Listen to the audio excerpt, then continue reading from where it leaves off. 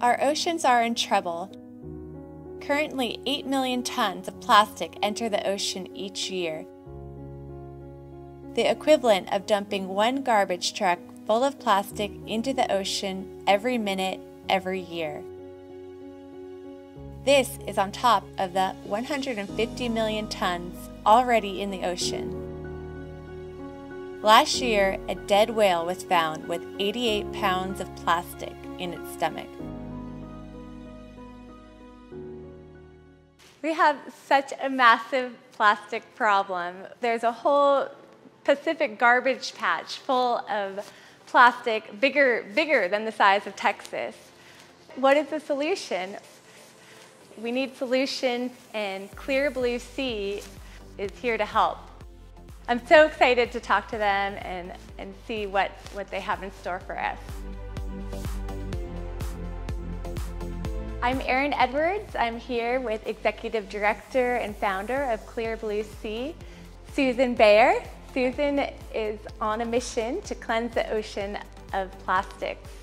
We became aware of how big the ocean plastic problem was about 5 years ago. And I decided that we would take an initial idea and advance it and establish a nonprofit so we could build marine robots to clean up ocean plastic in the gyres and on the coast and in the bays, because it was just increasing every year.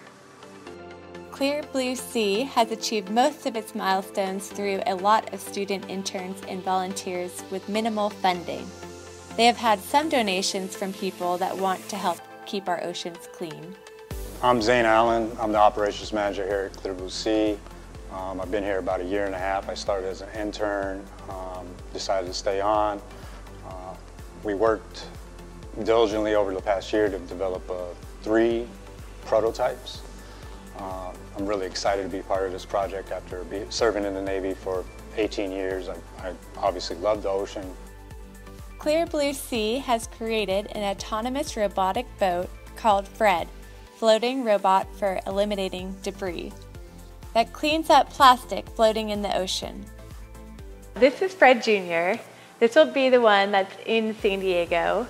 Tell us about the boat. I know it's unmanned. Yeah, it was an interesting project because it was a donated 16-foot catamaran. And so the team really had to engineer to get everything to fit that we wanted on it. It's solar powered, so the solar panels will go to that box and then charge the batteries, essentially, and keep everything running, because everything does run off of electricity. And then we have really the brains of Fred right here. It has the over-the-counter flight control system called Pixhawk right now. We're looking to upgrade it just for something that's more malleable that we can put on the AI software that we're working on developing. And so it controls the motors back here. We need our oceans for survival of the planet. We need our ecosystems to be very healthy. And so humans put plastic into the ocean, and we are now responsible for taking that plastic out. Yeah. And so Clear Blue Sea is one step forward in that mission. Yeah, excited. Thank you so much. Thank you. If the ocean dies, we die. The ocean provides 50% of the oxygen we breathe and so much more. Please join me in saying no to single-use plastic and supporting Clear Blue Sea.